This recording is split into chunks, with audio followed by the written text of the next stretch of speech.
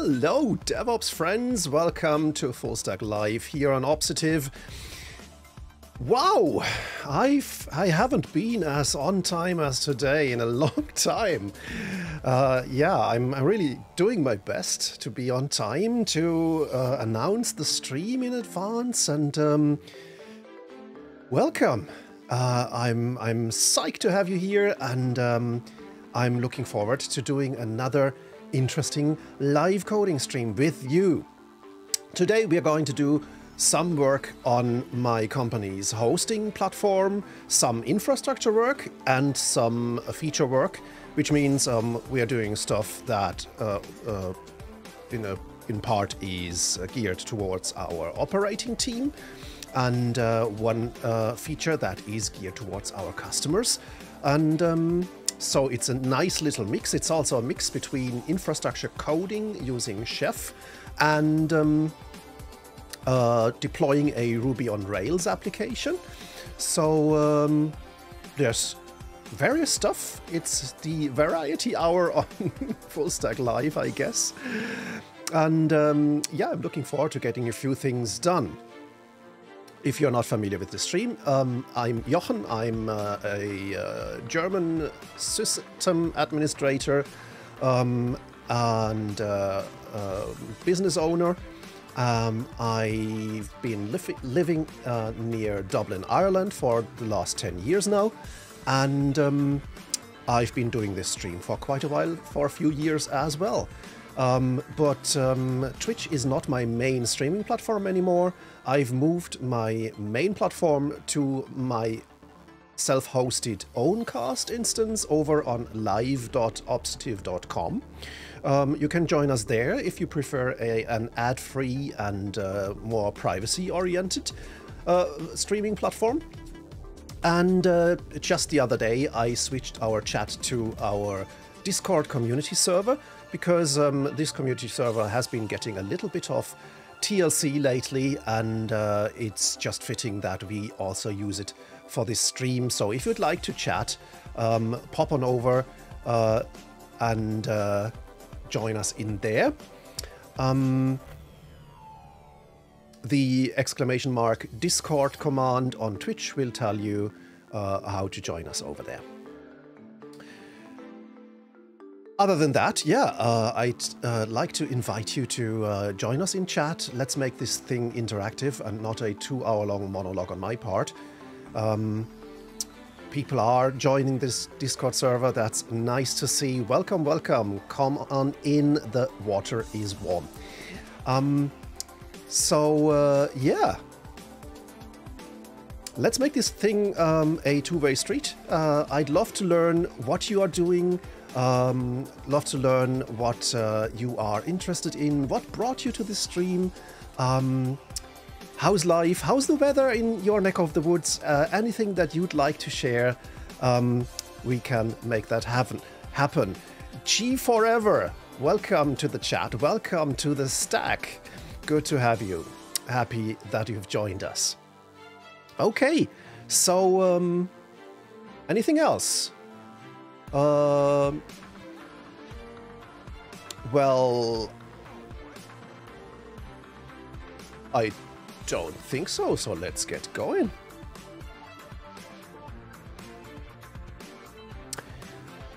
I've picked up feedback from Tuesday's stream and increased the font size of my terminal here for my stream terminal. I hope it's easier for you to read, even for the older of you, people such as Exegete.io. RJ, hey, how you doing?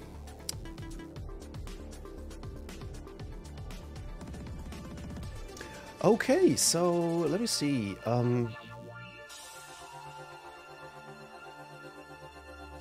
RJ asks, back on the Keychron. RJ, join us in the stream chat channel. Then we can see your posts on screen as well. Screen is nice and crisp. That's good to hear. That's nice. Happy to hear it. I put so much effort into getting the stream working 100%. For example, the audio issue that's been plaguing me for the last few hours, few weeks, seems to be finally resolved. So answering RJ's question, it's not a Keychron, it's a Zoom 65, but it's definitely very similar to the 65% Keychron. It's a very affordable keyboard as well. Doesn't have to be expensive all the time.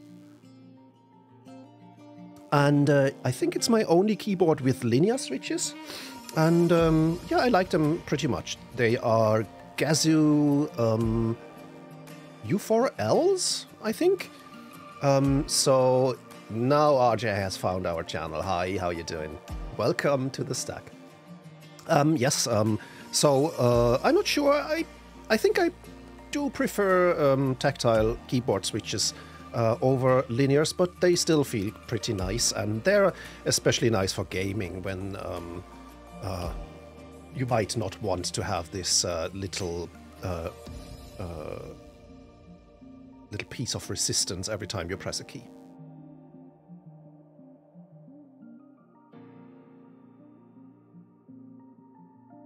Your dogs are complaining? I'm so sorry. I'm so sorry for distracting you from your dogs. Oh, the poor dogs.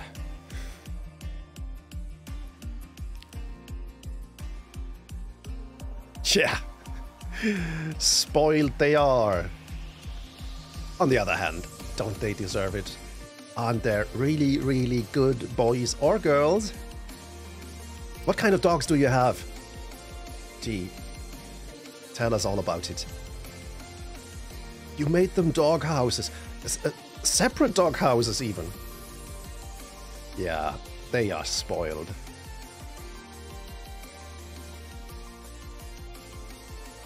Okay, so where do we start? I'd say we start with the infrastructure part of the stream.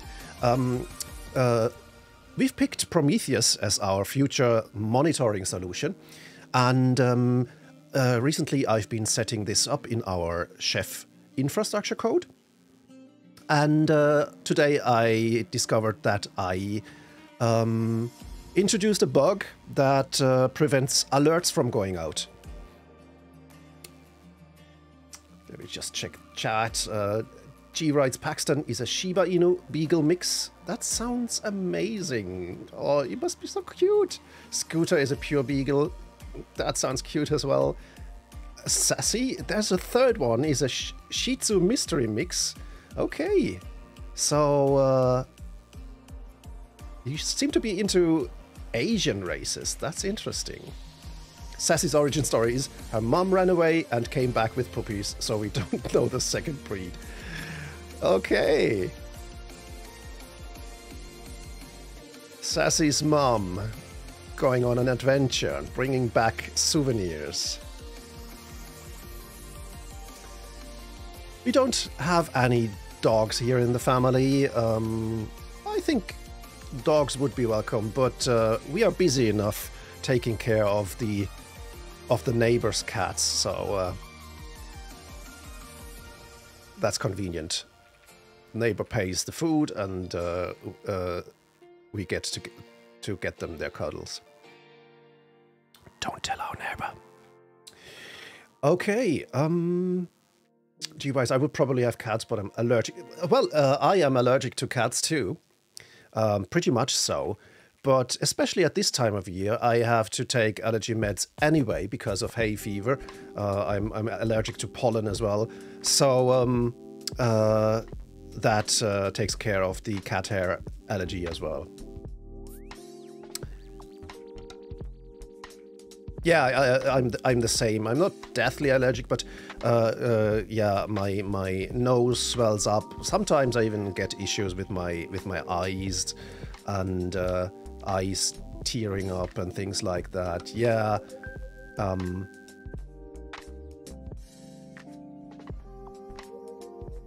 The right eye gets swollen shut. That's bad. That's bad.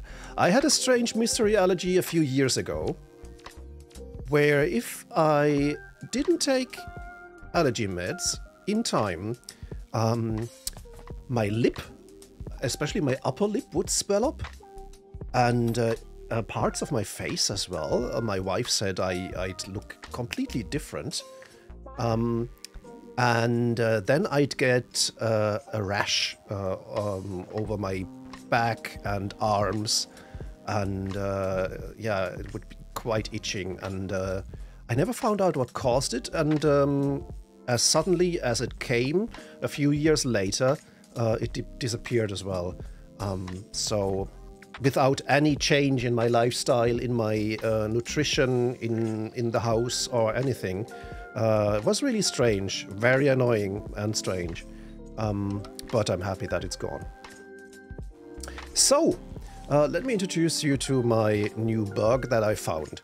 So what I did recently, and I'll show it here in the Prometheus Freestyle Chef Cookbook. That's Ruby code, by the way, with a lot of chef internal resources.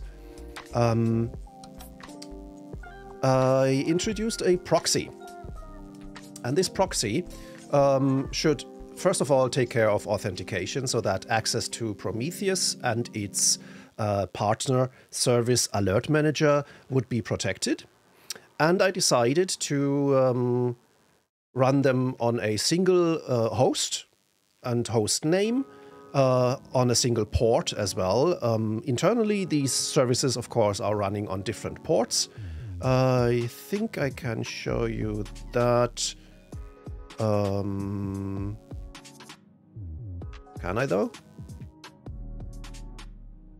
Oh, I'm passing in the Alertmanager URL and the Prometheus URL. That's why I can't find any port names. So let's see. That should be in the attributes file. Yes.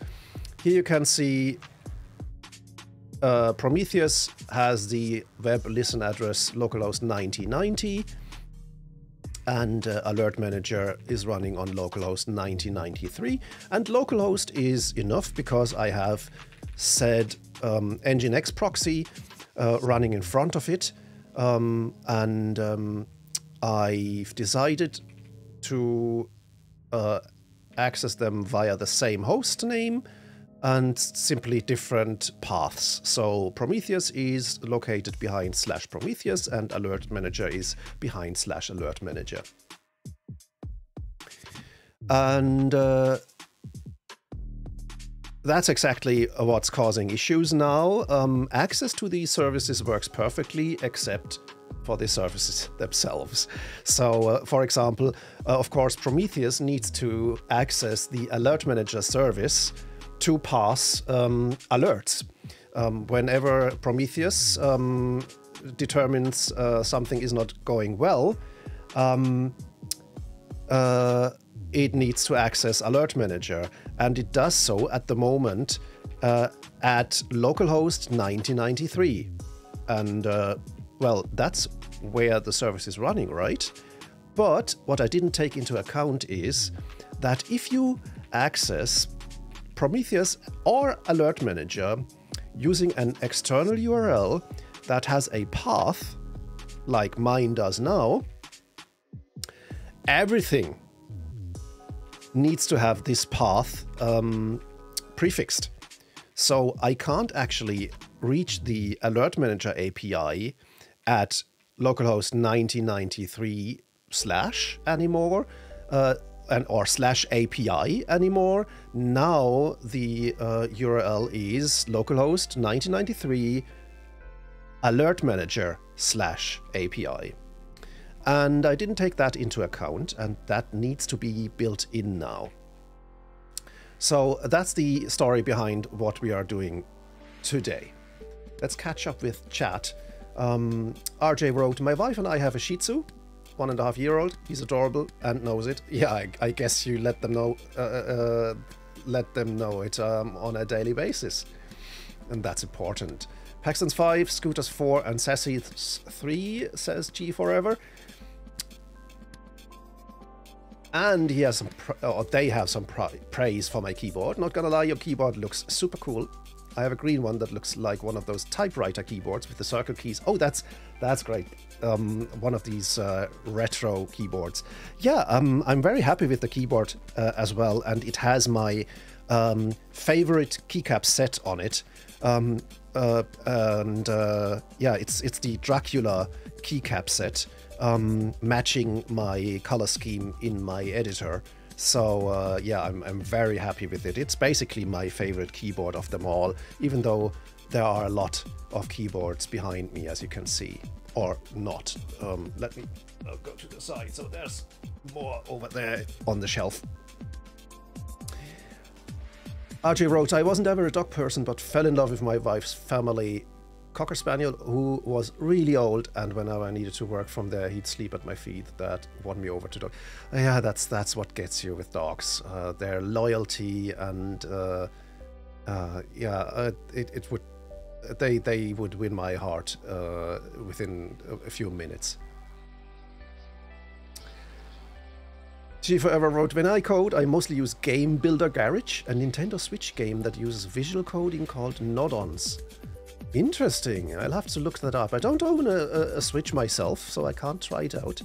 I got a Steam Deck. When did I get it? I think earlier this year. No, end of last year already.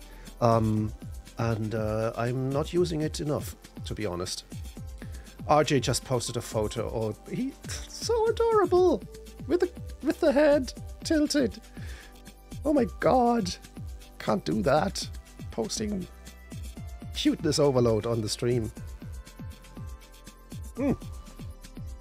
That's a thing that I like as well with switching to Discord as our chat. We can actually post pictures. Having said that, it's of course a little dangerous, but yeah, I trust people generally, and I hope you don't disappoint me. He does look like a she after grooming. Yeah, I guess that's also due to the race. I guess they look woolly and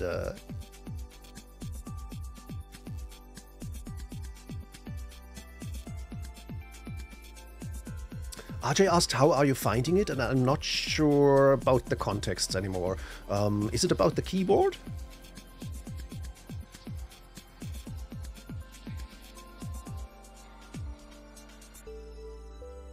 Do you drop it into KDE? Oh, you mean the Steam Deck. The Steam Deck, I see. I like it a lot. It basically drove home the point that it's perfectly viable to run Windows games on Linux. I never was a great gamer, and so I didn't follow gaming news as much, and I wasn't into Linux gaming a lot. I played World of Warcraft when I was on Mac. Then I got myself a Windows laptop, and I started playing Final Fantasy XIV because I didn't like World of Warcraft and it's and the company behind it anymore. And then I switched to Linux and so as a desktop environment, because I suddenly had a laptop running with an NVIDIA graphics card. And so I installed Lutris and realized with Proton it's perfectly viable to run Windows games on Linux. So I tried World of Warcraft as I tried running Final Fantasy. That worked. Later I installed World of Warcraft again because things seemed to get better both with the game and with Activision Blizzard, a little at least. I found both run nicely, and on the Steam Deck I have lots of Windows games, and my little one, my 10-year-old son, has been playing a lot on it, and I need to put in a little bit more time, so it's worth the expense, I guess. I recently got a few more games that I'd like to try, that I can that I can play in in downtimes for a little without much time investment. So I really like it. RJ also asked, do you drop it into KDE mode and use it as a Linux desktop? No, I don't. I thought about it, but I'd pretty much had to have a separate user account where I can install my .dot files and everything, and then start using things like a container toolbox or something.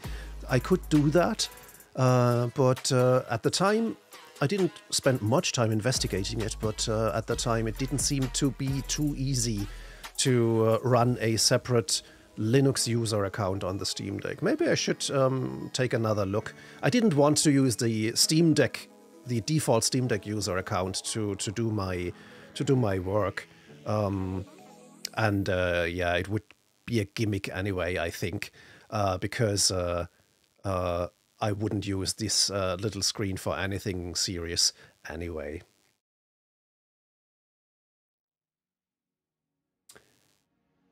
You have a decent community here, says RJ. Thank you very much. I'm trying my best to build it up, and yeah, and I hope my upcoming Linux course is going to help with that. So the command !Linux-course will give you more information about that if you're interested. And yeah, G posted a GIF epic Woobox dance. Okay. Let's get back into fixing my issue so we get a working monitoring system, huh? So, what we need to do is we need to add a configuration setting that allows us to add this path prefix when we access the Alertmanager from Prometheus. And Prometheus does have a setting for that.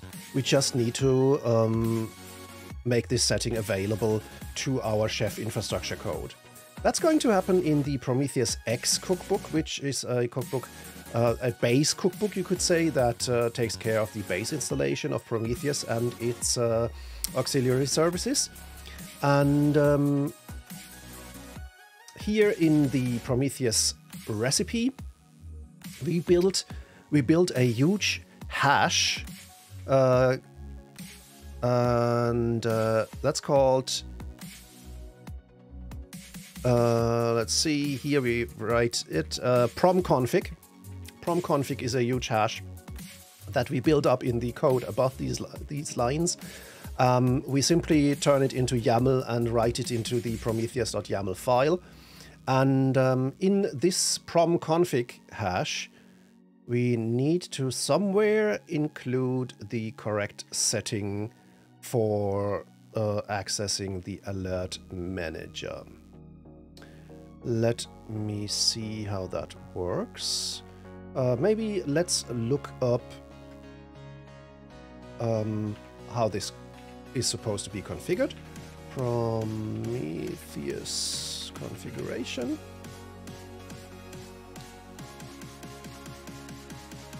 So, in the configuration file,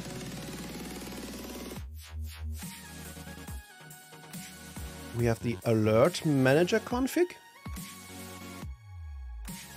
and here is a setting path prefix, which by default is simply /, and we need to turn that into Alertmanager /.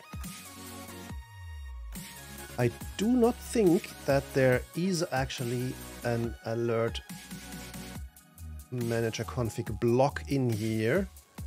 That's supposed to be under alerting.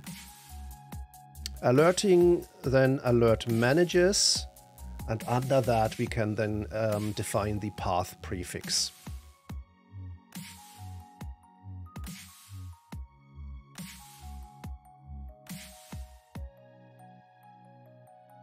Gee, forever, you are into Woobox. Whatever Woobox are, I haven't never heard of it.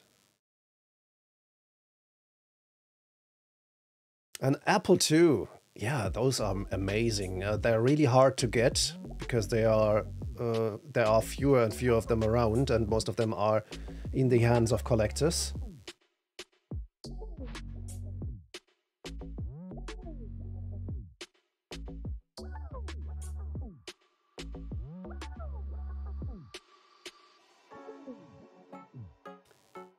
That's an interesting effect, which I didn't anticipate. RJ answered to the bot message, and now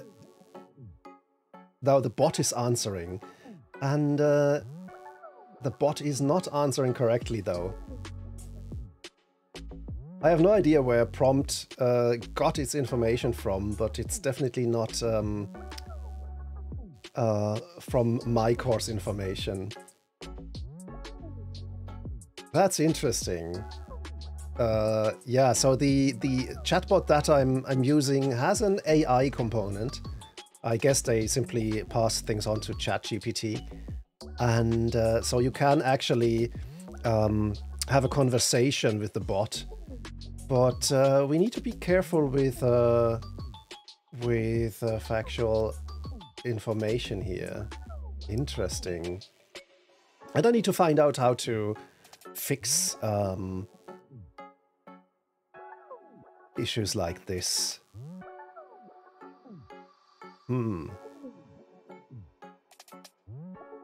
But yeah, let's not get too distracted. I'll have to fix that another time. Just be aware that answers by the bot might actually not be true. In this case, they are not true. RJ asked, do you have a rough idea how long each lesson will be? So I'm going to spend about 2 hours every week doing a lecture on the course topics. And it'll depend on the chapters, how much we can get done during these 2.5 hours. But I guess the course in itself will run for about 10 weeks. And we'll record each and every lesson, so you'll be able to watch them whenever you like. If you can't attend them in person, they are going to be on this stream slot, actually, so on my Thursday afternoons, yeah, we'll do them live, and I'll also record them and put them on the course forum, which is part of the Obsitive BBS, and then you can watch them whenever you like. You can also rewatch parts of it, for example, to review things or something like that. And on Tuesday evenings, at least in my time zone, we are going to have group calls. We are going to do them here on the Discord, and that's where you can ask questions in person, and we'll do a few more exercises and things like that. So there's going to be an interactive and in-person part as well. These group calls will not be streamed on Twitch or Obsitive. They'll be limited to participants of the course. So, alerting. Let's get back to our code. I don't think there's an alerting configuration.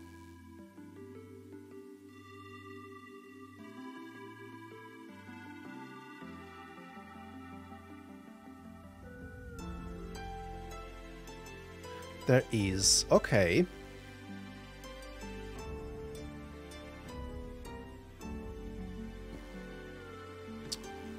If we have an Alertmanager configuration, then we need to add the alerting part to the prom config. Yep, that makes sense. So if that's the case, we'll simply add this configuration setting up here, the path prefix, and that's going to be a node attribute. If you look around, you can see references to these here. So node cookbook name, which is just a string with the cookbook name Prometheus X, and then a sub hash key user and sub hash key group. These are node attributes which you can influence in different ways with the chef environment. That basically allows you to introduce variables into your infrastructure code from the outside. So you can, for example, set some certain value on node A differently from node B, because every node, every server has its own set of node attributes, and Chef always takes the local set of node attributes when it executes these cookbooks and their recipes. I hope I was able to explain that in an understandable way. So these node attributes get injected into this code from the outside. And I can actually show you how that happens with this specific thing later. And we'll simply introduce a new node attribute under the namespace of this cookbook name, which is the string Prometheus X. It just saves me from having to write that out every time, and it would be easy to change, but I don't think it would actually be necessary. G Forever also is chatting on Twitch, I just noticed. Woobox is from the game My Singing Monsters. Okay, I'll look into that. That sounds like a fun game. And earlier wrote, I also have an Arduino Mega 2560. Also super fun to mess around with. Yeah, these microcontrollers are amazing. I mean, most of the keyboards I own are custom keyboards that are also based on microcontrollers that you can program. I quickly learned how powerful the QMK keyboard firmware is, and that allows me to basically program my keyboards as much as I want. And that's pretty amazing. You can do great stuff and do stuff that makes you more productive, and I always love that. Okay, G Forever accidentally popping into Twitch.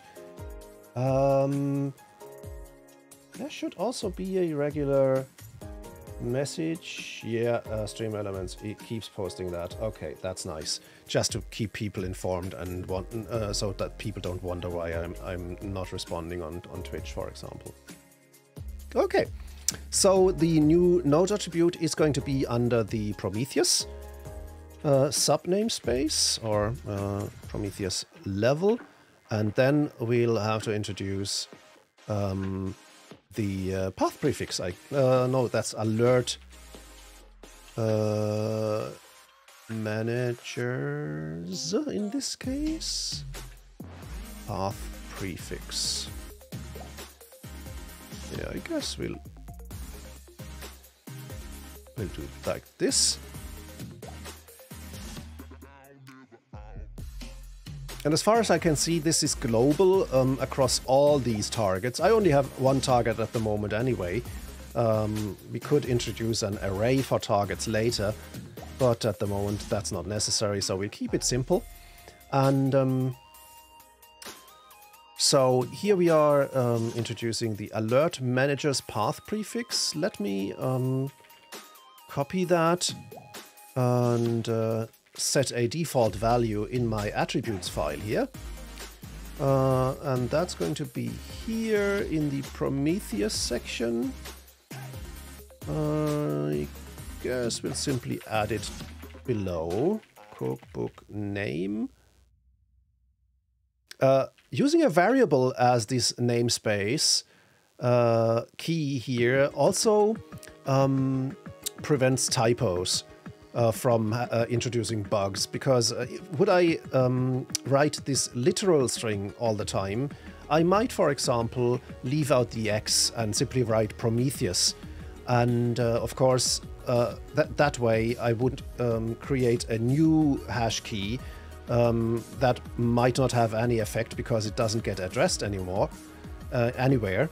And by using cookbook name, I can prevent that, because if I use, for example, cookbook num or something, if I mistype the variable name, I'll get a more I get an error, for example, because I'm accessing the hash key nil, for example, if I mistype the variable name.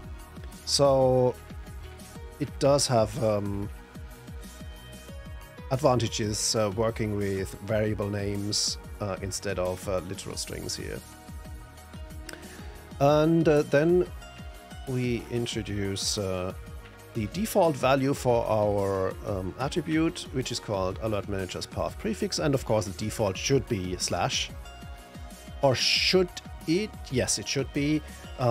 This cookbook doesn't know anything about prefixes being used, so we need to make it an option, but not the default behavior. So now we have an Alertmanager's path prefix.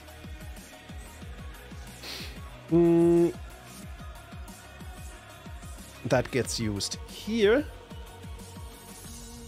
And I guess it would make sense to actually test that.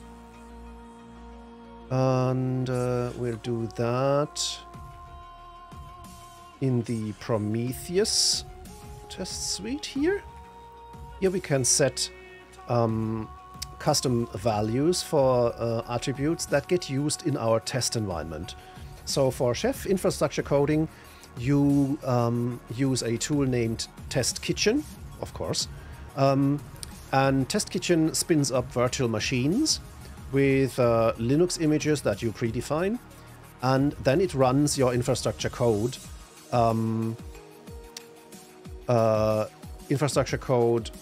in these VMs, and then you can actually run tests on the result.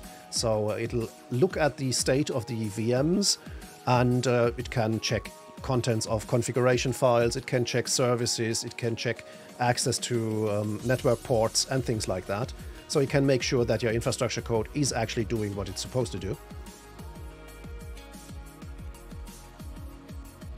And in this case, I'm going to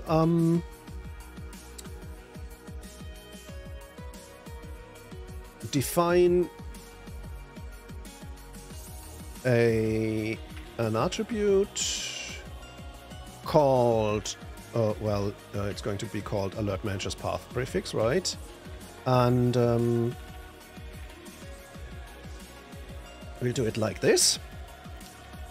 That means we should get the correct entry into the Prometheus configuration.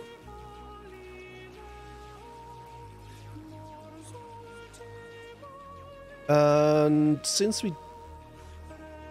this would break Prometheus's access to the Alert Manager, because we would have to make the symmetrical change to Alert Manager itself. At the moment, that's not important, because in this test environment, Prometheus doesn't talk to Alert Manager. It's not supposed to, so it doesn't matter if that is going to work or not. Maybe later we should change that. And I can take a look at the tests, how much work that it would take. So let's see. But first, let's spin up the Prometheus test.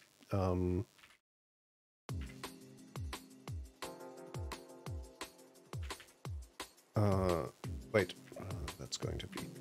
We are already next to it. So let's see, is there any test kitchen instance running? No, it's not supposed to. So what we're going to do is run test kitchen converge Prometheus Ubuntu 2004. That's already correct. My shell already has the right commands in its history.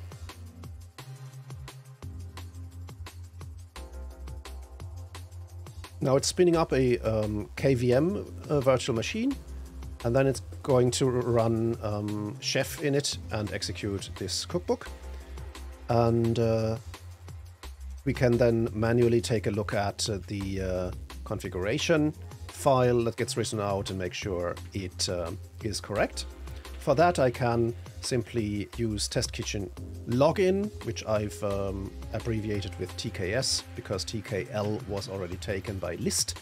So I used S for shell instead of L for login. And actually things broke. So let's take a look at what actually did break. We didn't get far, I guess. It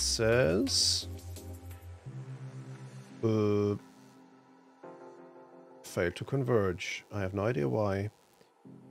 So let's take a look at .kitchen logs. Kitchen log. Wrong number of arguments in in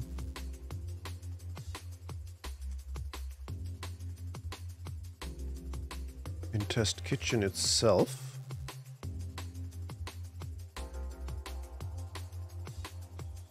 Is there even a mention of my code? That's all inside the test kitchen gem. I wonder if that has to do with a recent update to the Ruby version and gems in our repository here. I think that's the first time I'm running a test since upgrading. Maybe I need to install new... No, they are up to date.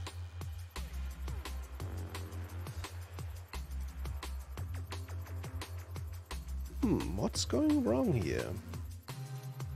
So let me see. What we wanted to run was kitchen converge. So let's do bundle exec kitchen converge Prometheus Ubuntu 2004.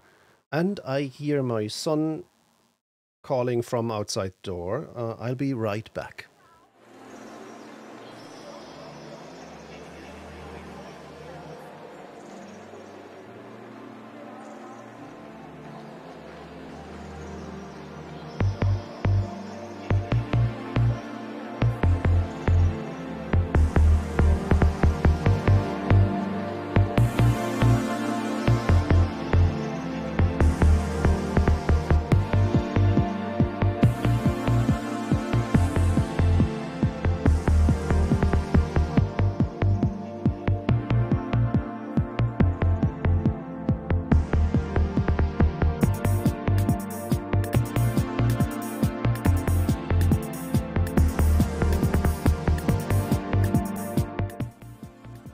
And I'm back. Now,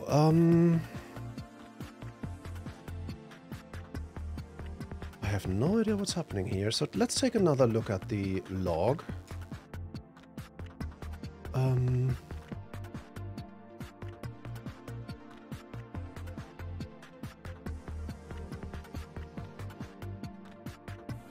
Wrong number of arguments given 3, expected 2.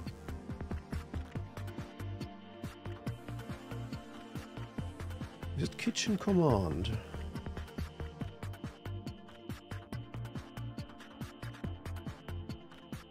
We need to run bundle update.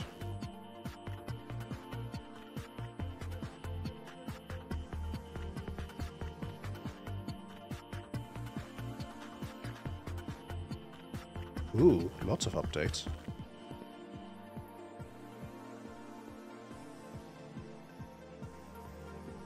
Okay. Let's see if that fixes things.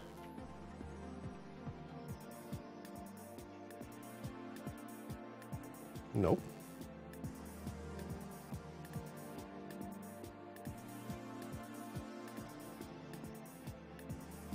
Why do I execute that? I wanted to get the log back on screen. That's always annoying if you have to work on your tools instead of with your tools.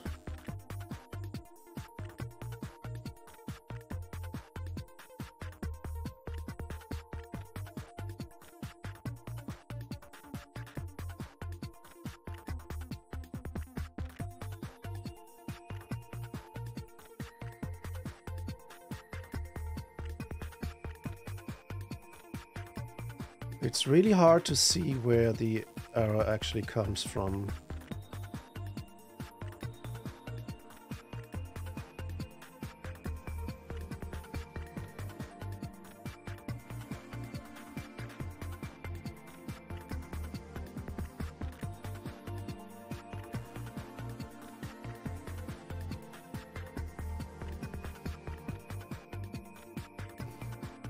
I guess it's the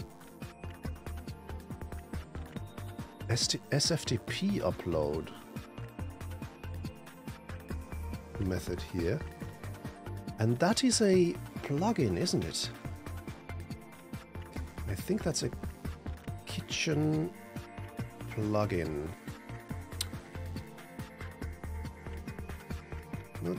It's part of kitchen sink. Okay.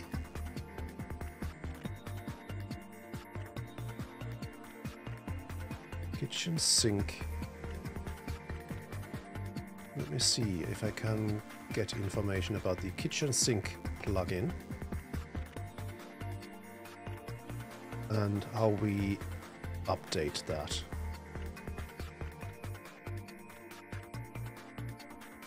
First of all, is kitchen sink part of our gem file? Does it get... Yes. But it says version 2.2. Okay. So, let's see. Gem kitchen sink.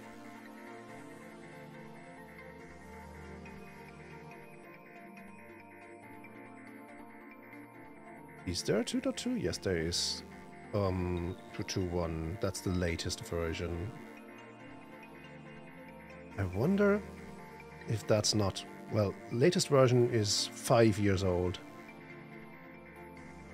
I'm afraid that that's completely outdated and unmaintained.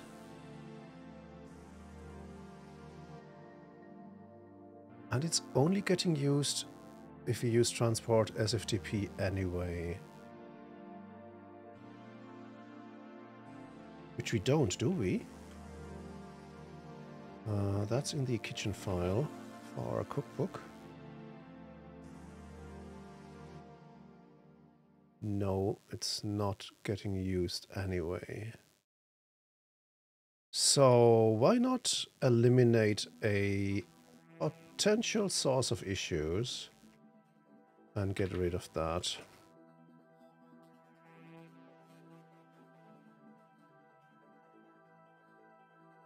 How does it get used anyway? Is that by default?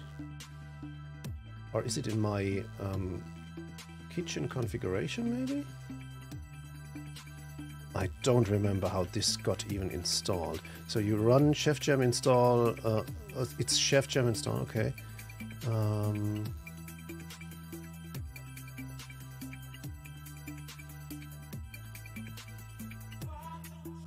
I guess we can uninstall it.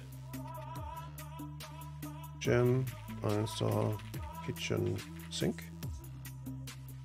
I do bundle install, it shouldn't go back, come back. Gem info, isn't it? Kitchen sink. It's not there anymore. So let's go back to TKC, running that. But still... Okay, could not load the SFTP transport from the load path. Why does it think it should use SFTP anyway?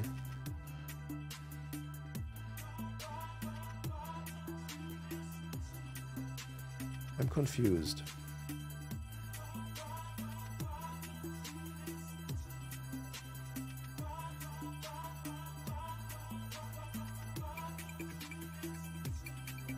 Maybe it's in my personal configuration, and since that might contain API keys, I'm going to check that in a different window.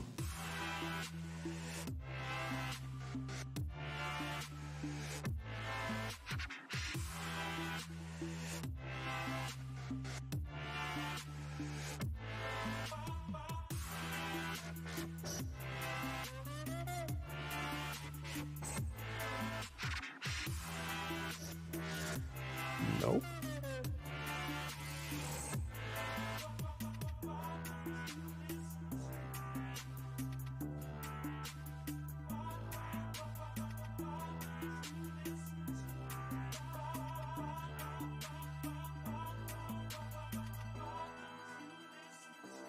So it's not in my configuration.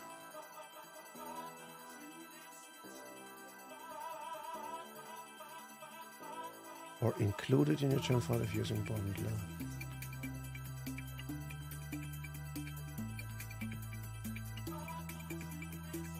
How weird.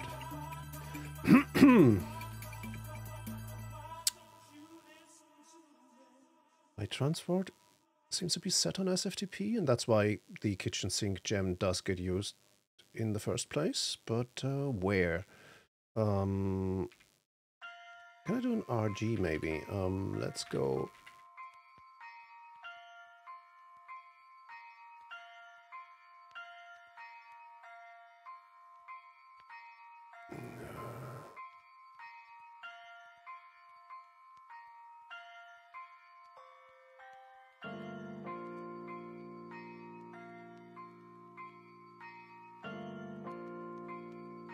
That's all stuff in our infrastructure that deals with SFTP, but there's net SFTP in the gemfile.lock.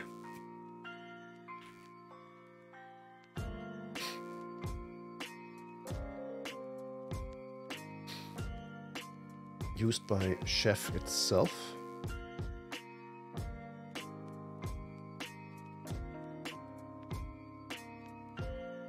Okay, let's see.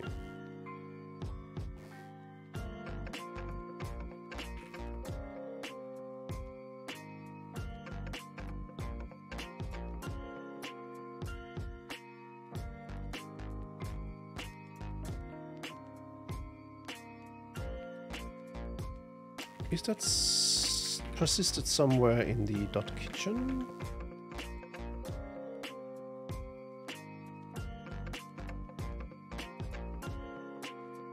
How curious.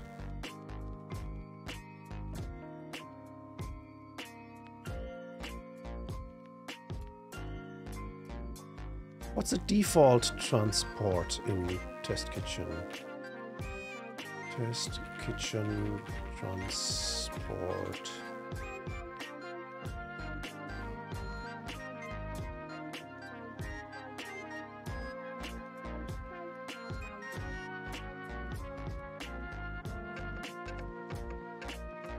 Transport. Default transport to use is SSH. And that should work, but why does it use SFTP in my case?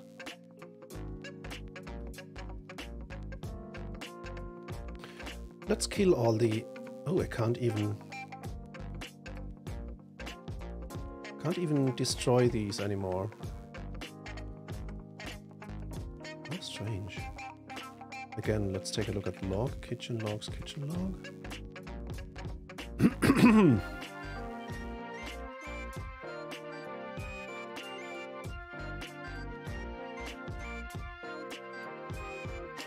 Now it's kitchen loader.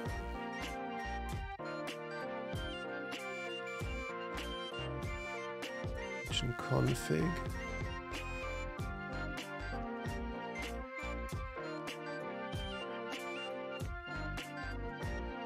That's probably because it tries to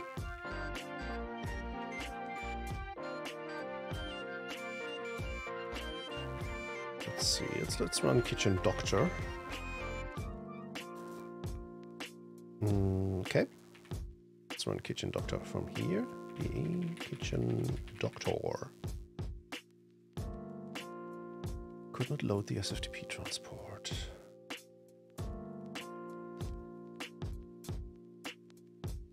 I must be overlooking something because that's really strange.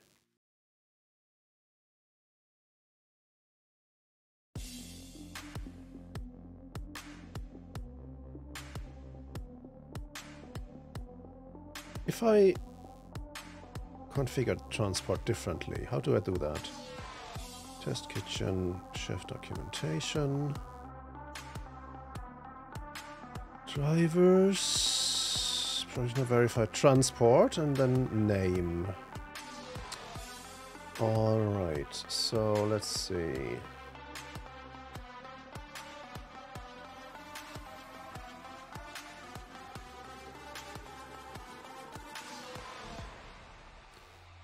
Transport name specifies which transport. SSH transport is the default on all other operating systems. Obviously not. For some reason it's not the default on my system. And I can't really tell why.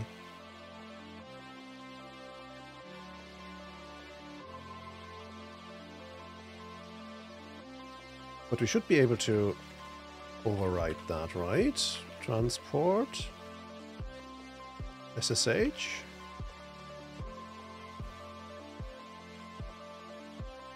At least I get a different error now.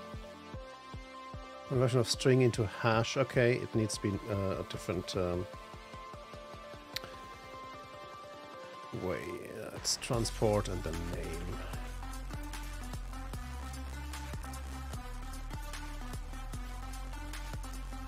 Okay. That way it works, but I have no idea why it doesn't. Why it insists on using SFTP. We don't have any environment variables or something like that. Do we? No. How strange. Okay, let's get back to trying to convert that.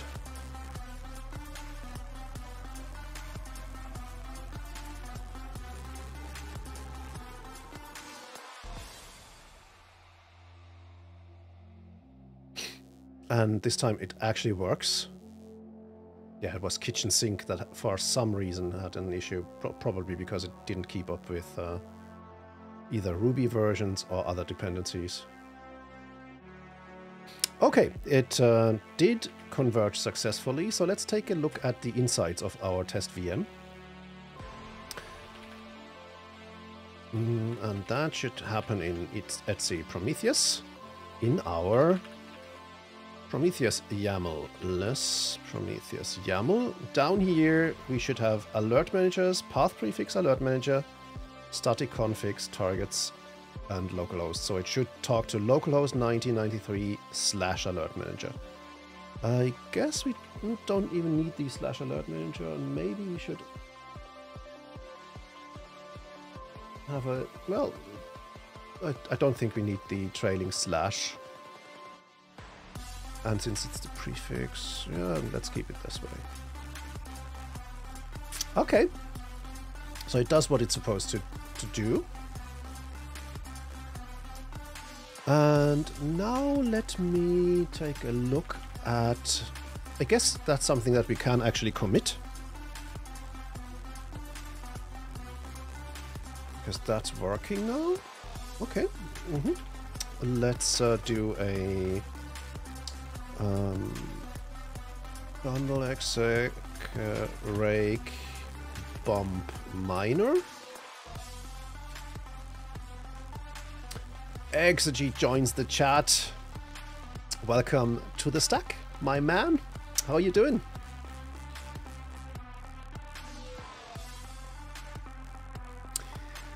Uh, 070.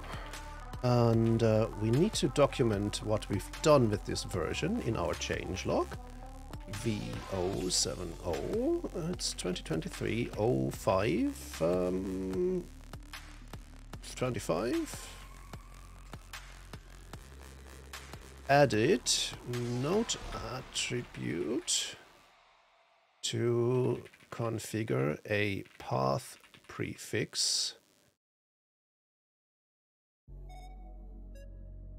for alert manager access. Path prefix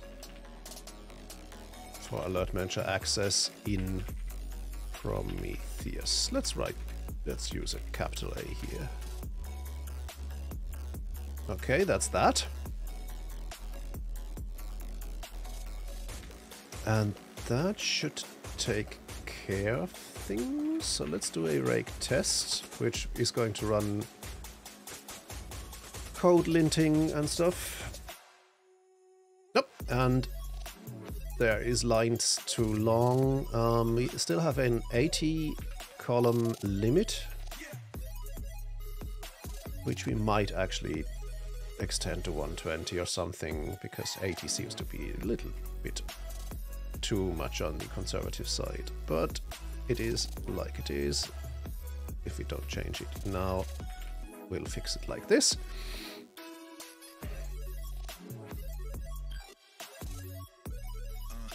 It did say 3 offenses, so there's more. Yes, okay. We do catch a server exception, and that's also that's correct, because Chef internally is using an older Ruby version, at least the Chef version that we are using at the moment. And so HTTP client exception is correct. We do have to silence Rubocop in this case. And that's in Prometheus 39 and 64. So here, yes, okay. Interesting enough, there's a comment, but okay, here. What? Invalid data back path? Okay, yeah, yes, okay, makes sense. For some reason, there's the comment that would describe what I'm typing now, but that's gone. So someone has to have removed that. Strange. Rubocop disable this and enable this. Maybe we'll put it down here.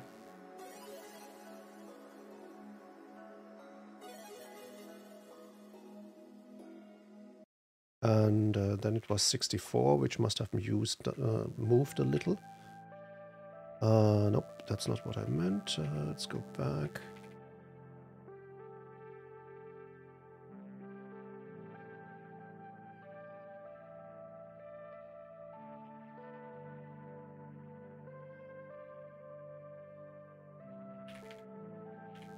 Okay, that's that.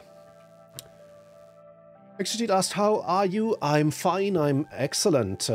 Great weather outside and lots of nice people here in chat. What could I ask for more? Hey, Division by Zero, welcome.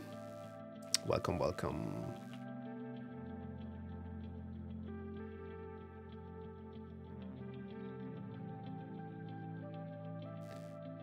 Okay. Yes, I'm working on Prometheus because my recent change with the proxy broke the way Prometheus is talking to its own alert manager. That's why we're not getting any alerts from Prometheus anymore. Yeah, I had to introduce a fix for that. Exit writes, I'm giving serious consideration to buying a Framework 16 laptop, the new one that's going to come out in a few weeks' time. That's an amazing machine, the Framework 16. It would be a little bit too big for me, but I'm going to get a Framework 13. If only to support Framework, because their philosophy and motivation is so amazing with repairable laptops, where you can not only replace the battery or something more common like that, but every little piece.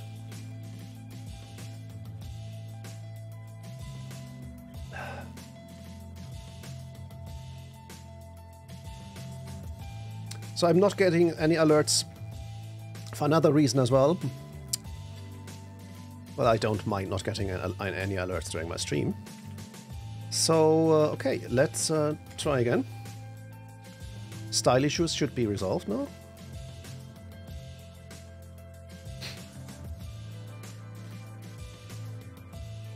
Replace and upgrade. That's another amazing thing. If you simply can get a new CPU board and upgrade your CPU. How amazing is that in a laptop?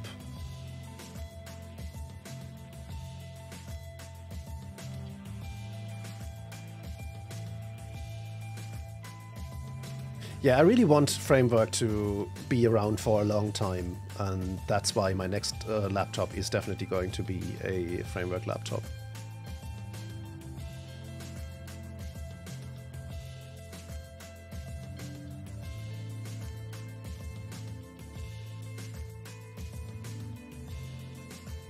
If you want something serious, the Framework 16 is definitely a good choice. It has a great screen. The 16-inch screen has a 2560 by 1800, I think. So great resolution. You can scale that down by 1.5 or even 2 to get nice and crisp graphics that aren't too tiny for your eyes. So yeah, it's great from a hardware perspective already, and then you get all the other advantages on top, like replaceable parts. You can even exchange the keyboard and things like that. And with the 16, you'll actually get a keyboard with QMK support. In the future, at least. I'm not sure if it's going to be included in the default model, but they have announced that the 16 will allow you to reprogram the keyboard using QMK. So you have a programmable laptop keyboard where you can, for example, swap escape and control and do all the things that make it easier to type and to develop. That's really amazing.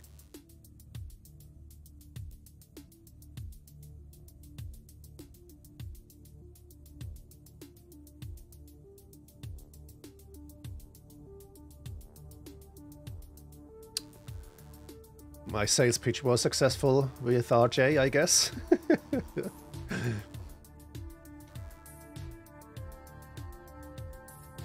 I mean, probably not your whole Moolander configuration, but if there are layers that you'd like to keep, you will be able to program them, of course, yeah. So if, for example, you have a specific layer, or you have some, say, tap and hold configurations where when you hold a key, it does different thing than when you tap it. These things are 100% possible.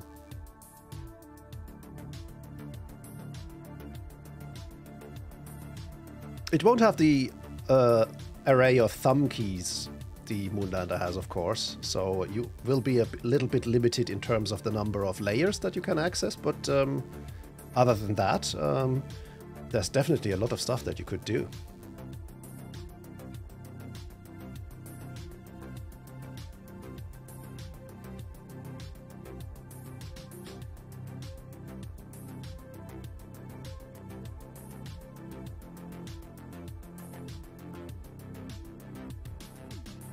Okay, tests are successful, so I can actually commit this.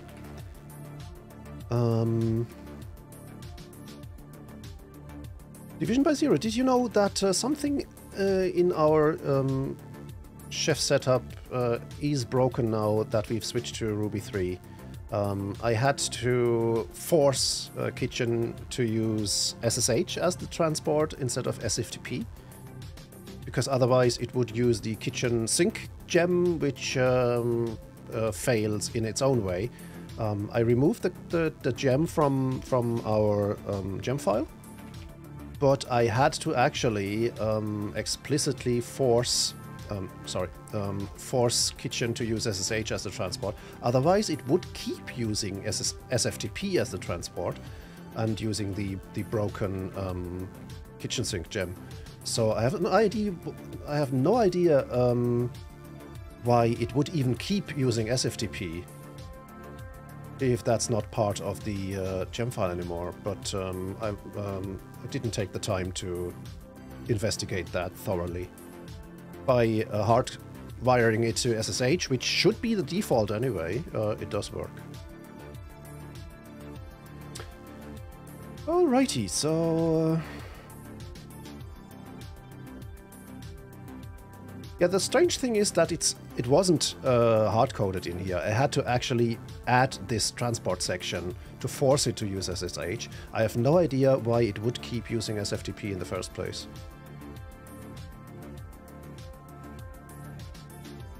But that's something that we can take a look at later. So that's that. Yes. Okay. Let's commit this. That's a feature for Prometheus X. Add path prefix for Alertmanager access.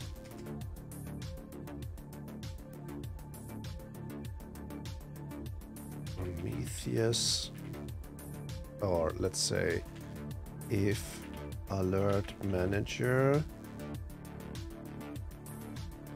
uses a path prefix,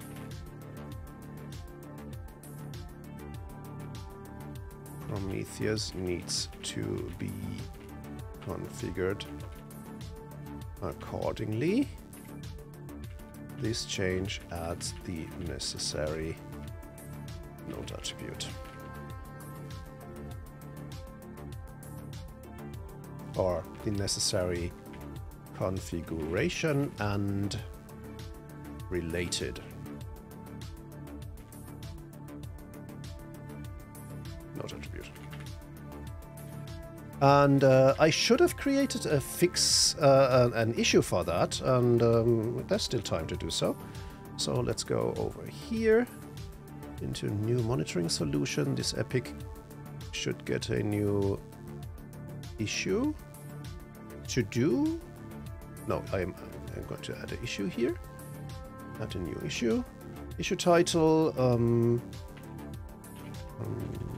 Prometheus can't access Alertmanager when path prefix is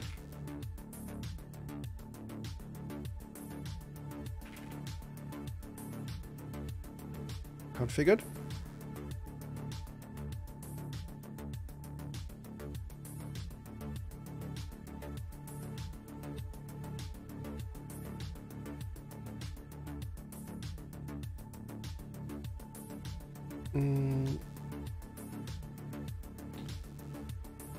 We're using path prefixes for Prometheus and Alertmanager, or say to run Prometheus and Alertmanager behind the same proxy host in an unintended or as an unextended consequence.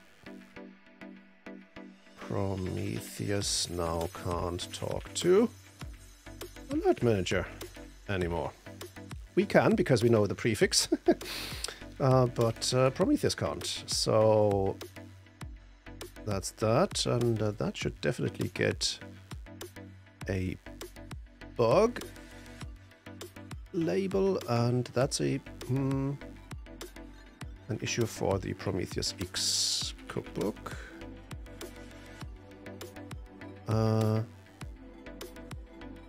Wait, where did it create this? It created it in the complete wrong project here. How did I end up here? How strange. I clicked new issue and it decided to create an issue in Dashboard API. Probably overlooked something there. Let's see, can I move this?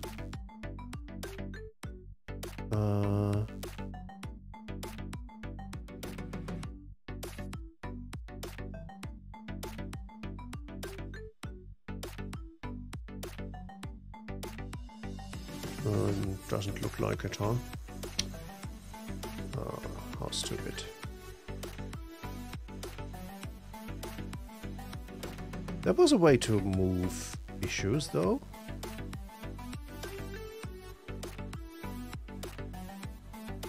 Anyway, let's delete that. And let's go directly to the Chef Cookbooks project to create a new issue here.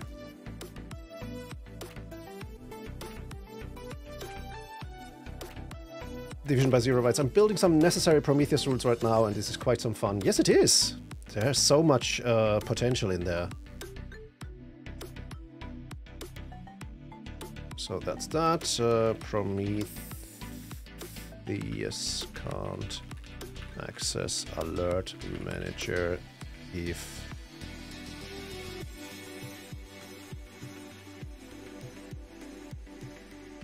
can't access Alertmanager when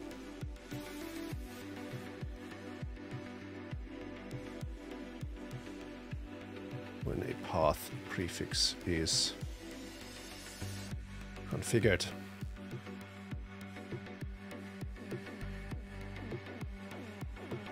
Okay, I'll assign that to me. I've already resolved it anyway. The epic is new monitoring solution. Milestone is Prometheus monitoring in operation, which should be any time now. The label is Prometheus X. And bug, as I said. Iteration is this week, obviously. Okay, now let's create this issue, which will give me an issue number, 841. And that means I can't commit this because I'm in the master branch.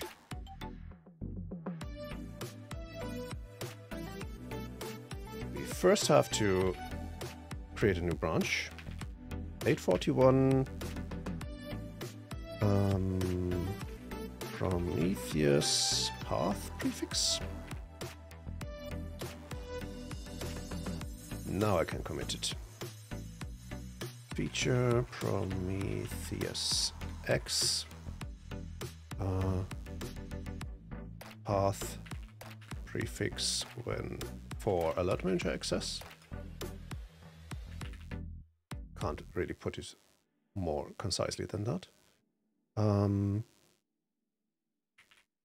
This change adds a node attribute to tell Prometheus if Alertmanager is running with a path prefix configured,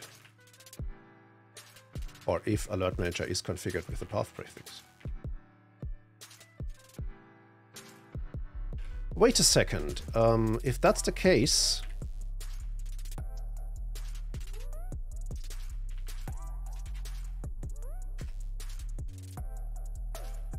we should already know about that because it's the same cookbook that sets up Alertmanager. So even though I have committed a working version now, let's take another look at our attributes.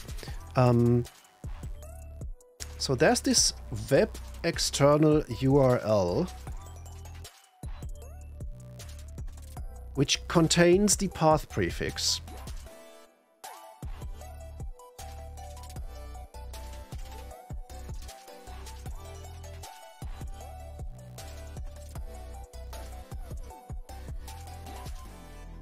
And how do we use that? We do use that in our Prometheus Freestyle cookbook.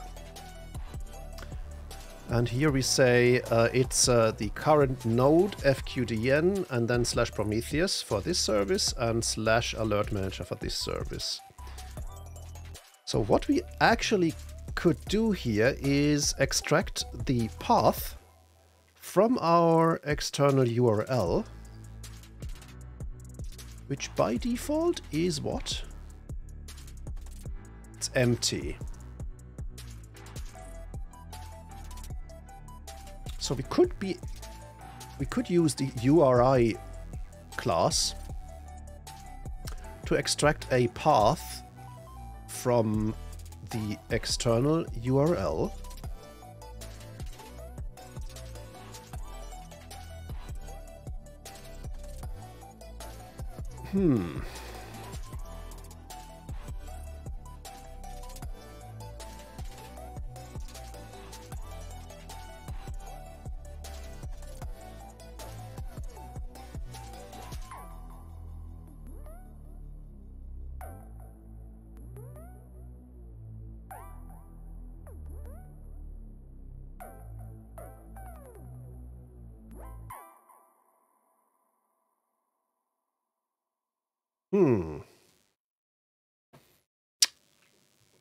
So I'd like to split this up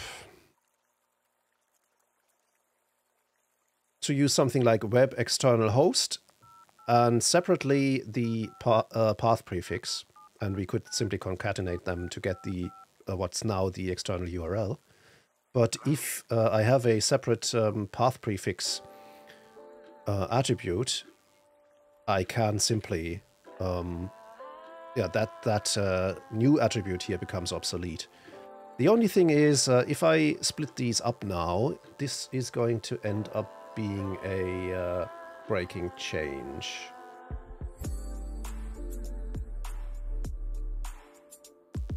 Won't it? Let's see.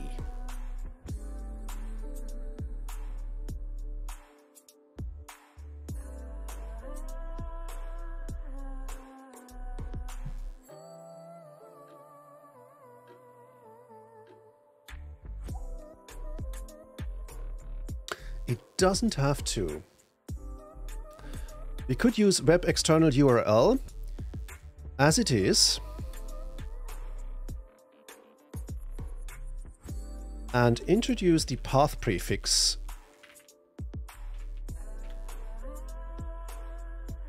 here, which is going to be by default empty.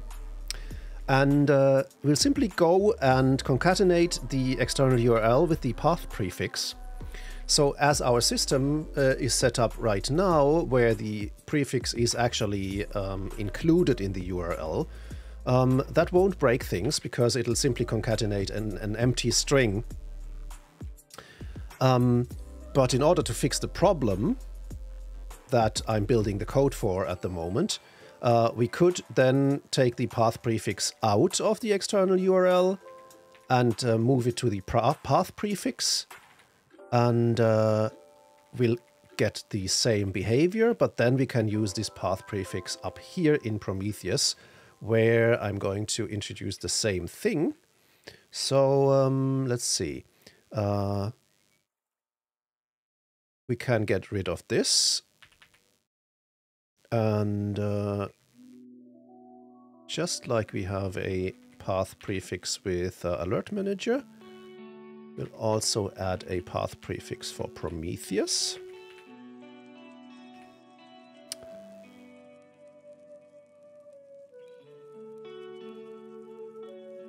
Then, in the Prometheus configuration, external URL, we would have to concatenate or simply add the path prefix here.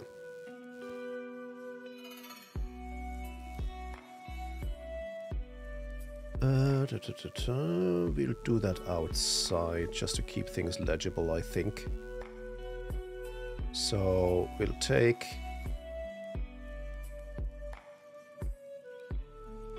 this out.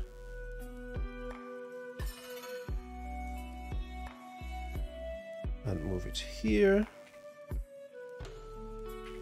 That's prom URL.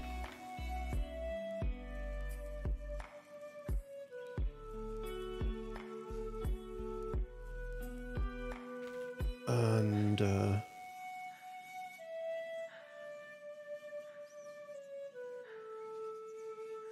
path prefix. We want to have double quotes here now.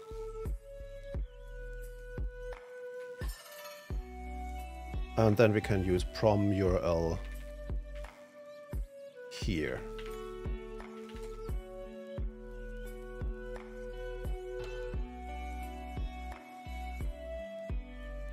Oh, I'm sorry to hear that, Exegete.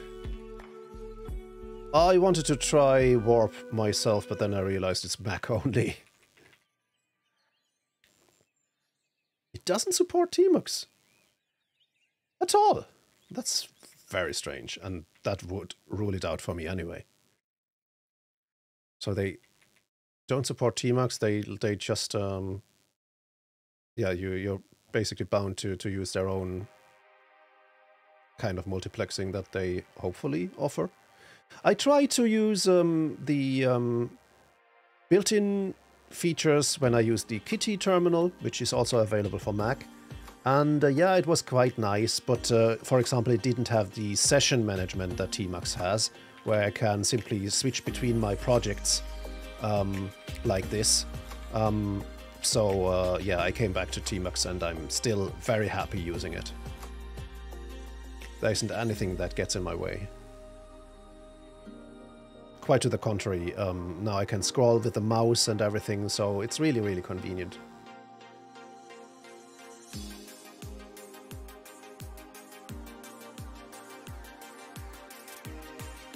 Okay, we'll have to do the same thing for the Alertmanager.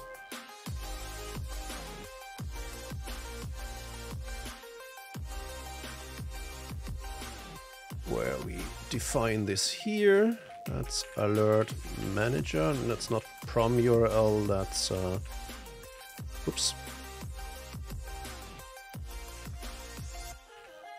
Alertmanager URL. We should probably use Prometheus URL as well.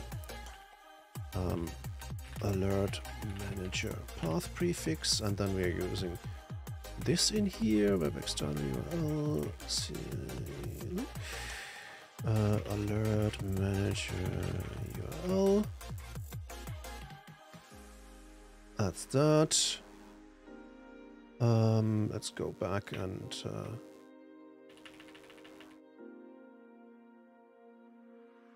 Prometheus URL. Do the same here. I guess that's that.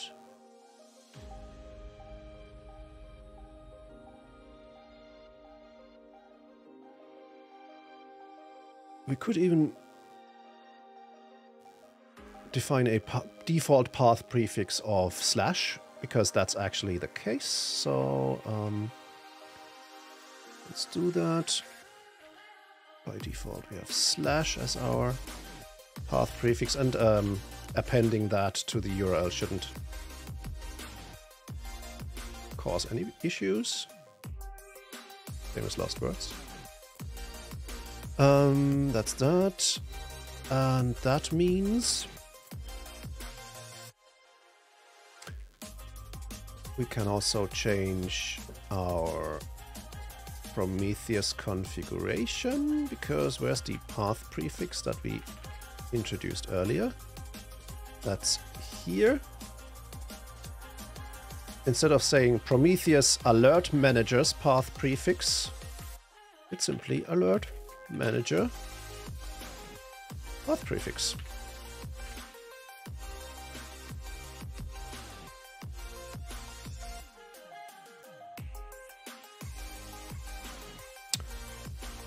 So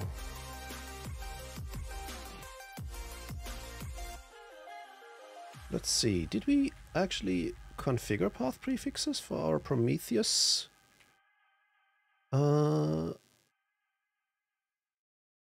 Setup?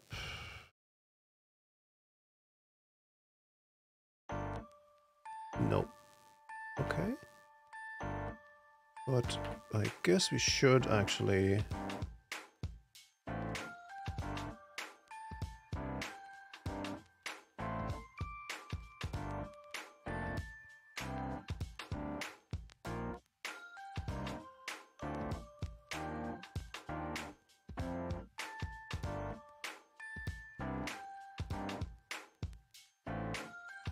Wait.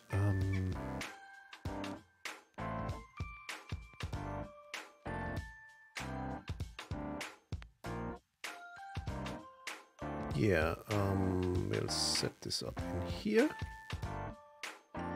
Path prefix.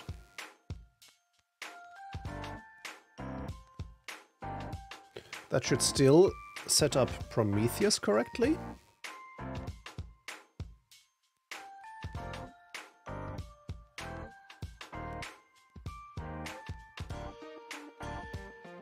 We might have to adapt our tests though. Okay.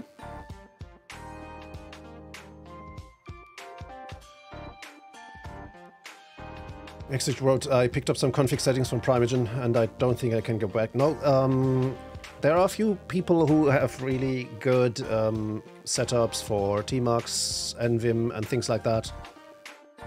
And yeah, I'm much too happy with my current terminal setup that I would ever considering giving that up, giving Tmux up or giving up NeoVim. Okay, so let's give this a try, right? Where's my TKC command? I shouldn't have to do this, but okay.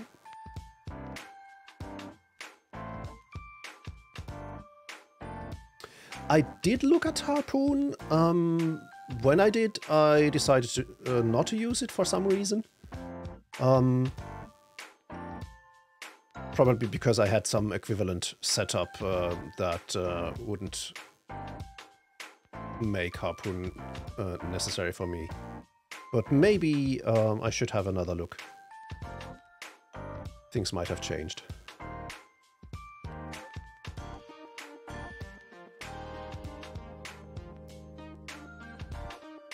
Control Caret is amazing. I discovered this far too late.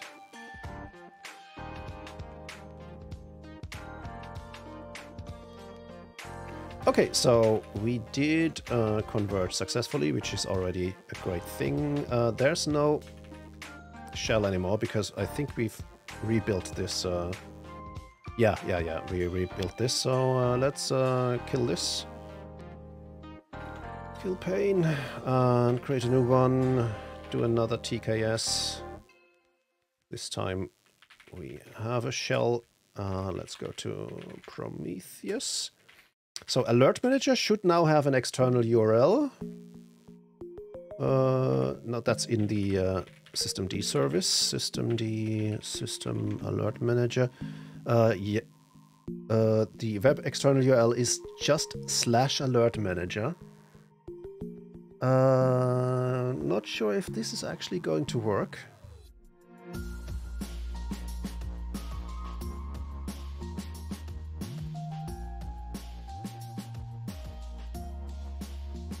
Exactly, and it toggles between the file you have on screen right now and the file you had previously on screen. So here I am in my kitchen YAML file, and if I press Control Caret, or it's simply Control 6 actually, then it goes back to Prometheus RB, and then my kitchen YAML, Prometheus RB, so I can quickly switch between two files, between, for example, a Rails model and its test, so I can switch back and forth. It makes things so much quicker. Even if you have plugins installed like Telescope, for example, where I can get a list of all my files that I have open and fuzzy search them, this still isn't as quick as simply pressing Control 6.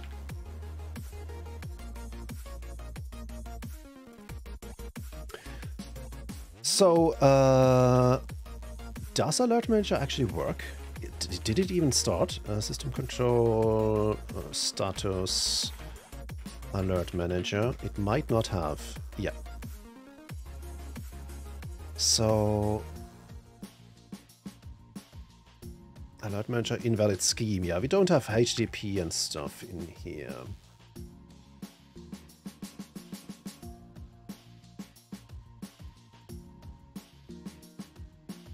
What's the default value for the external URL?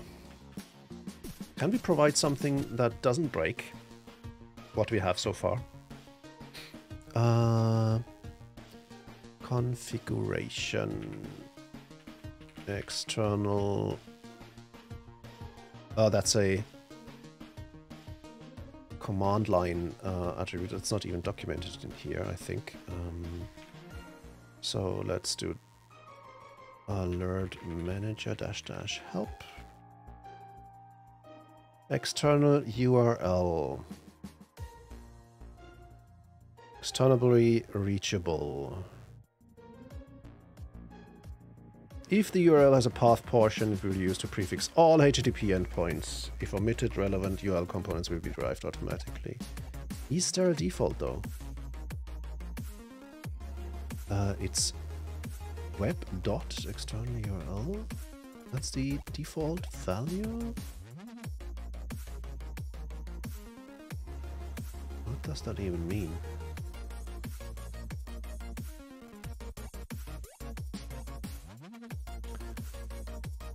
I mean, if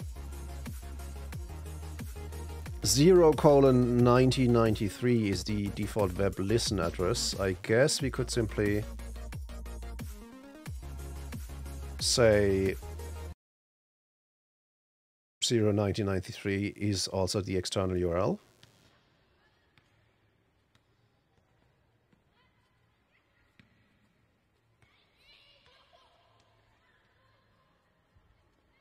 Which would make this work, I guess. Oh no, it needs a host name, doesn't it?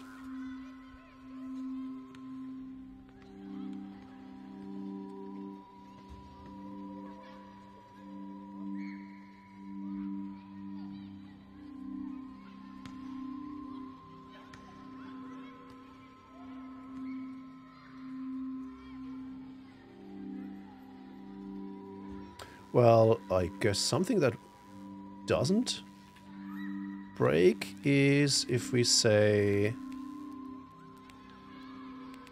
HTTP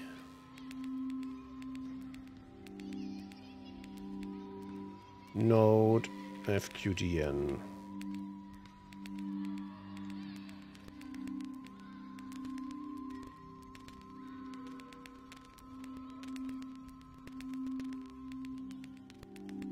Everyone loves Harpoon. I'll have another look. So if we use this, and then we would simply append this path prefix, that should probably get things working. And oops, no, I didn't intend to delete this. I just wanted to copy it because we'll use it down here as well. And of course, we'll have to use the port number 1993. And in this case, 1990.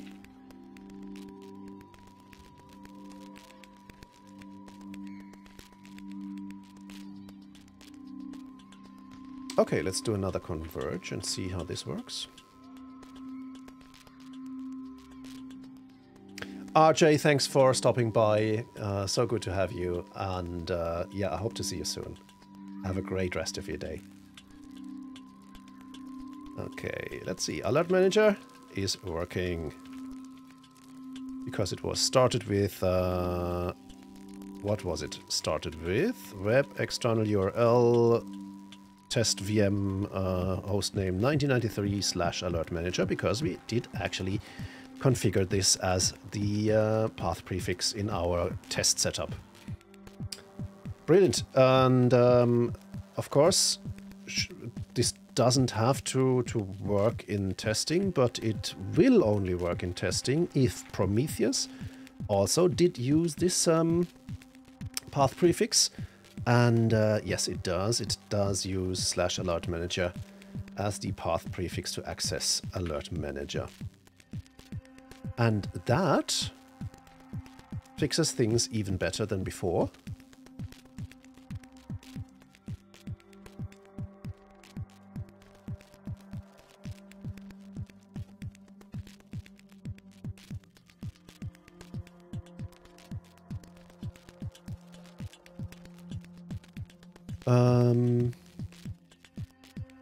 Yeah, we didn't include a trailing slash by default because the trailing slash comes automatically from the path prefix. And yes, if in order to use it with our specific configuration and setup, we need to be a little bit careful, but that should take care of things. Okay, so I can actually log out here and commit this, and then we'll run another test, and then I'll do my merge request. Oh, that even rhymed. Okay, so that's that.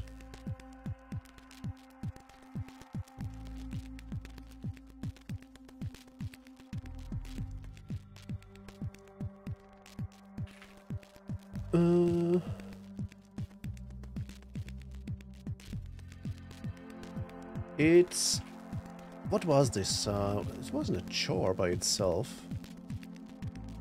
Maybe a fix. It's not a bug, but it's a fix in the sense of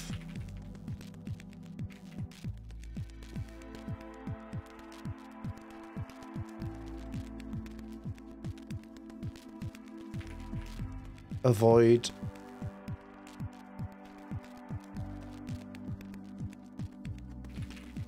overlapping attributes. Instead of introducing a new node attribute for Prometheus, that's only getting used if Alertmanager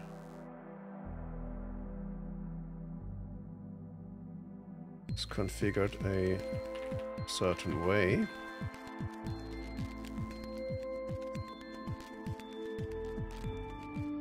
This change makes use of that certain configuration.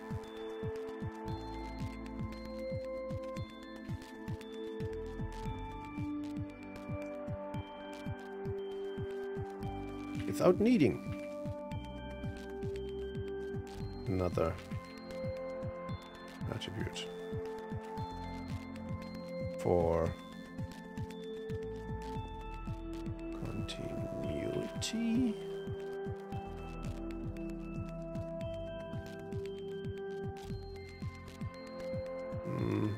It's hard to describe. Maybe I should just link this stream recording.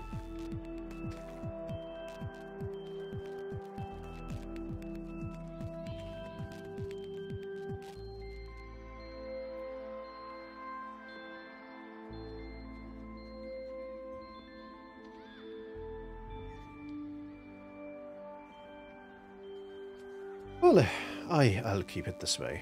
I hope it does make at least a little bit of sense. Exegete, thank you for stopping by and for chatting. It was an honor as always. Hope to see you soon. Have a great day, and also have a great weekend in a few days' time. And all the best for the wee one with the dentist. Okay, so that's that.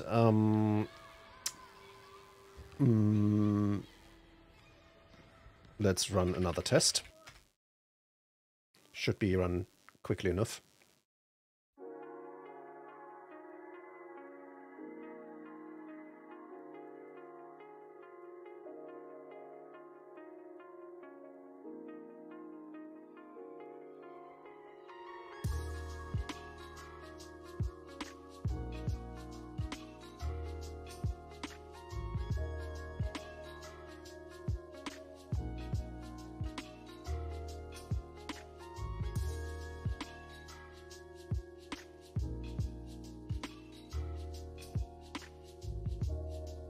Oh, everyone's leaving.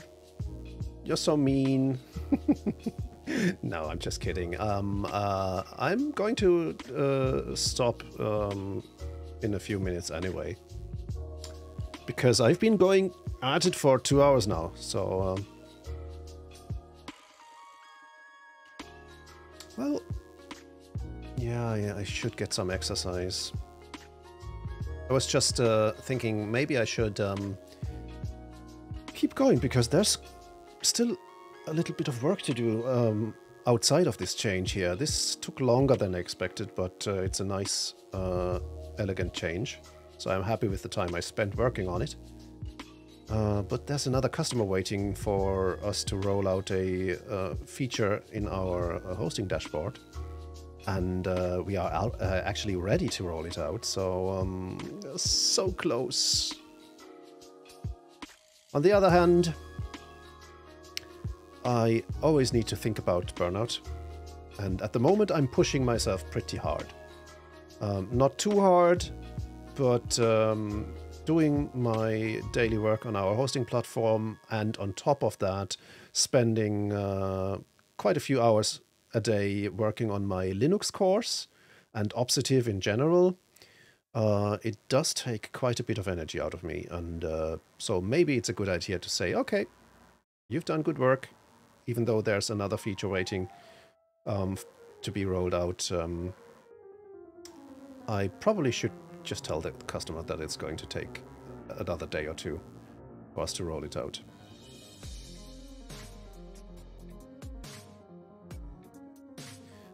And Moo leaves with happy hacking later on, which probably tells me that there are going to be a few Prometheus alerts waiting for me. I'll have to take a look at that also.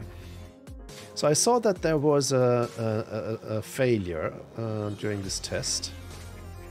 We have to take a look at that. Yes, I think I know what's failed already. I changed the path prefix for Alertmanager, and there are tests that try to talk to Alertmanager, and these tests, of course, are now failing. If I change the test configuration by introducing something like a path prefix, I of course need to update the tests as well.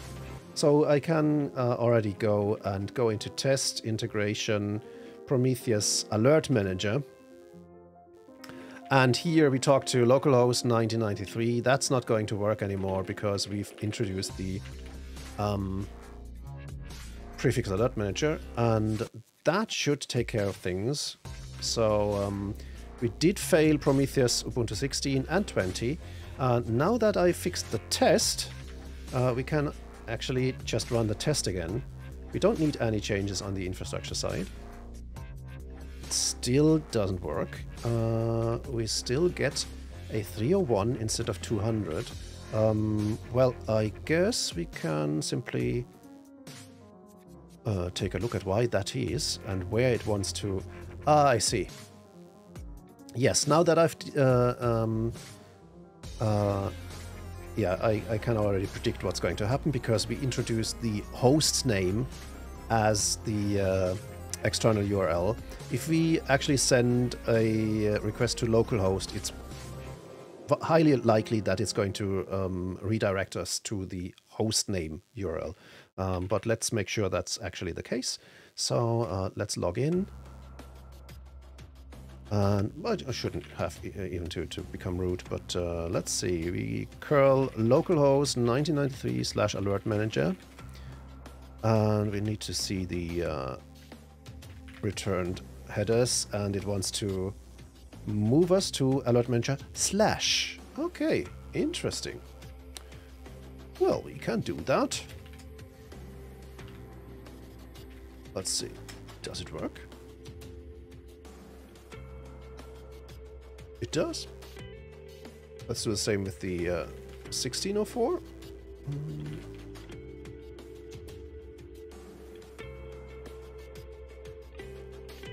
Yep, that fixes things. Okay.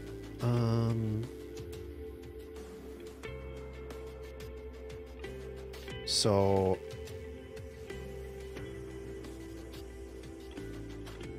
we'll do a git amend just to add this to the previous commit. Then we'll push it. And then we have a URL for a new merge request.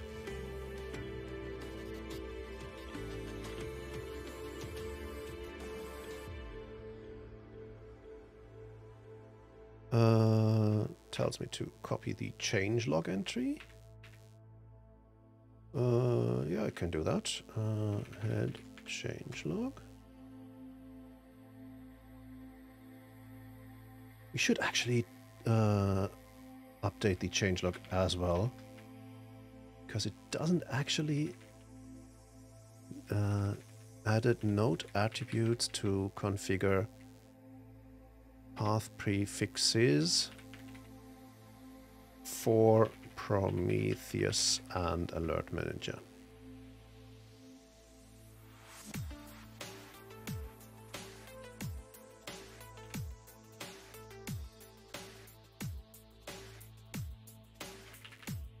That's that. Now we can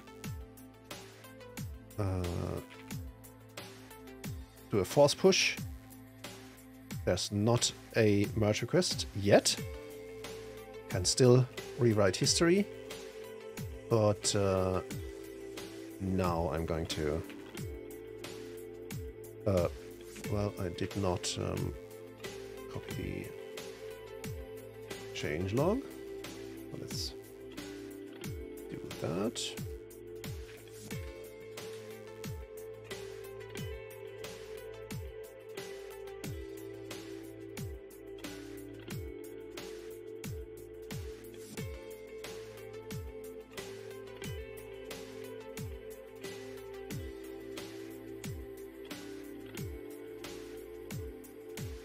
Merge request created. Hopefully the CI system will have successful tests as well. Alrighty.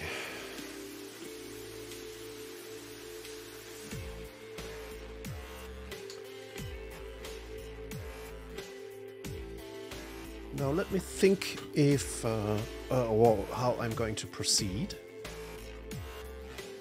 I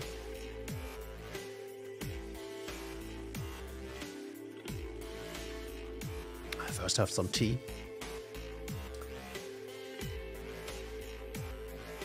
Yeah, I guess I'm going to wrap things up here. Then I'll reorient myself and see what's still cooking.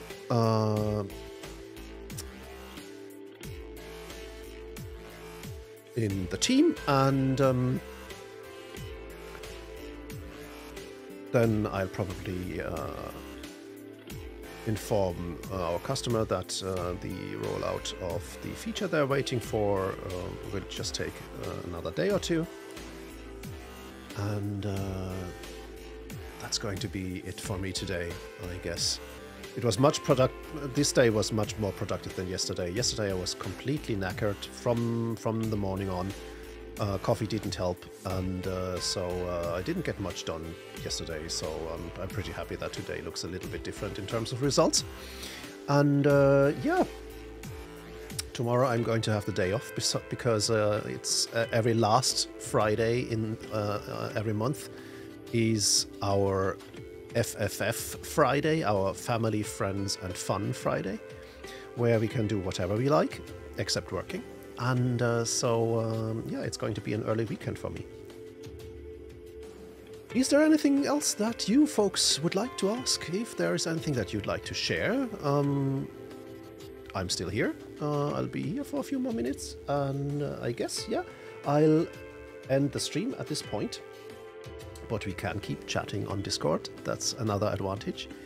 And yeah, I'll be back tomorrow afternoon with the Obsitive office hour. I guess I'm still going to do that. If not, I'll let you folks know in Discord. And other than that, if you'd like, you can also join our Obsitive community forum. That's on. That's linked on the obsitive.com website. You can join for free, or you can, if you like, support me by getting a support membership at €5 per month.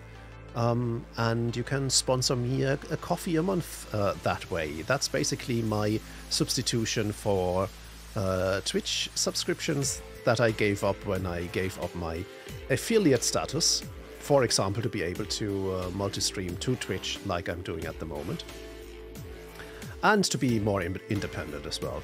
So yeah, if you'd like to get a support subscription, I'd highly appreciate it.